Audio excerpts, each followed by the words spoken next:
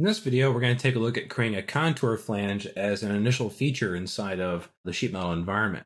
So I'm going to start a new sheet metal template here. Begin a new sketch. Select the plane I'd like to put it on. And I do have my origin selected already. Now let's talk a little bit about what I would want to create as a contour flange. Sometimes you want to create like a banded shape or kind of an initial shape that kind of gets most of your sheet metal out of the way. You can use the contour flange to do that. So I'll show a couple different examples here. I'll begin with just creating a line coming off of this, going to the right. And I'll make this about an inch. And then I'll hold on my endpoint here and create an arc coming out that's tangent. All right, I'll go ahead and add a dimension to this.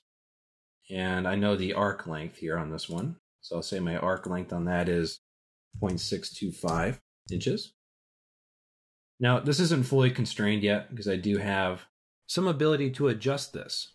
I want to make sure this stays tangent though. And it does. And for the height of this arc, just make that 0.5. Now from here, I can create a contour flange just from this line element. And this is a little different than maybe what you're accustomed to. Normally you might create a complete solid profile and use a closed profile in order to create your initial shape, much like we did with the face command. Here, all you need is initial line work. So I'm going to go ahead and finish this sketch. And I'll begin my contour flange command. It's located up here on our ribbon. If you wanted to, you could also add it to this right-click menu by customization if you use it a lot. But I'm pretty happy just grabbing it there. And this has a few more settings to it than the face command did. So here I do need to select my profile. The thickness has already been pre-selected by my sheet metal defaults. Here it's actually pretty thick. We'll change that in a moment. Now I can specify how long I want this to be. I have a distance value down here in the bottom. So if you don't see that initially, make sure you choose these chevrons here to expand that. So you can actually specify how long you want this contour flange to go. I'm going to make this go about 10 inches. The other thing you see down there is the ability to adjust which side it goes to. So I can have it go, in the positive Z direction based on my current plane or the negative Z direction, or I can have it split the difference. So it can go 5 inches each way. What you see up here on the profile for these directional icons is a little bit different. Let me go to a side view. You can see what it's doing. So initially, we have this coming from one side for that profile. I could have flipped it to the other side. And you can see that makes a distinct difference in how the metal gets created based on that sketch. I could also say that this is the neutral axis down the middle. I could have this split right down the middle as well. Again, we do have controls up here for unfold and bending and corner options, which actually do make sense now because we do have kind of a rolled bend in here. So I could go to my unfold options and specify which K factor I want this to be. I can go to my bends and adjust my bend information, my corner information, but you'll see more of these utilized when we get to secondary contour flanges. For now, I'm pretty much just worried about the shape, making sure the directions are going the right way, making sure my width extents are correct. I'll say OK to that, and there's my initial contour flange. Now when I go up to my sheet metal defaults, I can change this over to my 10 gauge stainless. Say OK to that and adjust it for me. Let's say I want to make this a 12 gauge stainless and adjust that further.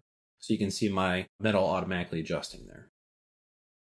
So that's one example. Let's do another one here. More of a kind of a band shape. I'm going to create another profile here.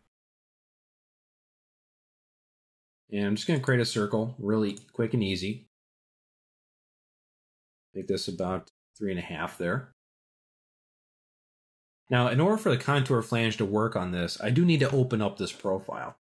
So what I'm going to do is create a couple of lines here, and I'll go back and create these construction lines in a moment. I'll just toggle these over to construction using my format button up here. I'll just make it a little bit cleaner. I'll constrain these endpoints there just to keep my sketch fully constrained. Put a dimension on these guys.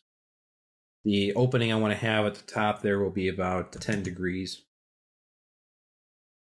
And I actually probably need one more construction line in there. Just do it this way.